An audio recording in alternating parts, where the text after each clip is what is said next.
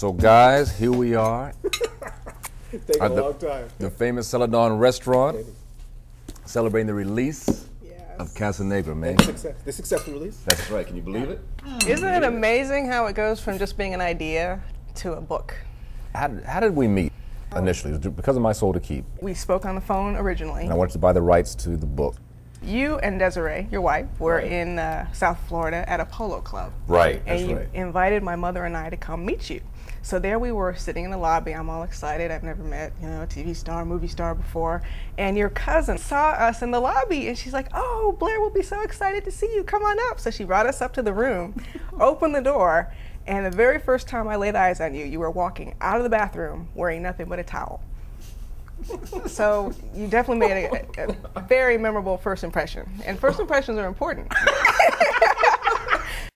So we had met, and we did My Soul to Keep together, at least got the rights to it, which is now set up at Fox Searchlight. Yes, yes. And then you two met. So I just done Sex and the City. I was doing press for that around that same time. I said, wow, how can we do an erotic type book, but also do a murder mystery type series? I said, if we can make it interesting enough to make it something that men want to see because the character's cool, but also women want to read. Yeah. That is so critical because the black book audience right now is primarily women. Mm-hmm. So I think that a lot of that is because there have not been books that brought black men into the world of fiction in the same way that's available for whites in our culture. So to me, the challenge was, how do we create something that will attract and hold the female audience that is already there, but also have values that will attract and hold males? And what that really means is, how do you write something just for human beings across the pike? And the one thing that's different in the world of fiction than in the world of reality, say, is that it also has to work in terms of the plot of the story. You can't just screech the book to a halt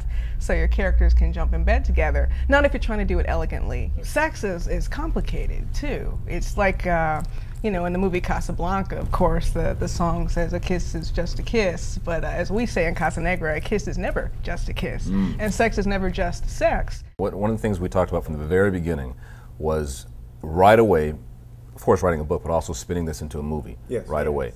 And in order to do that, I wanted to make sure that all of the characters were rich and full and complex, and that this just wasn't erotica for the sake of being sensational, that we have real characters, and you guys have done that. One of the things we realized as we got closer to the climax is, once this is actually on the silver screen, there hasn't been a character like Tennyson Hardwick. There's not a single movie with that made a box office over $100 million that has a non-white male having sex in it.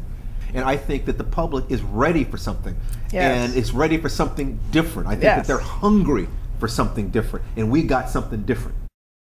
The book hits the stores in June, end of June, officially July 10th, but it'll be in some stores end of June, and we've talked about at least 10 more stories from here. I'm honored and excited to play Tennyson on the big screen. We're happy. Very happy. Yeah, it's a good thing. Cheers. To Casanegra. Casanegra.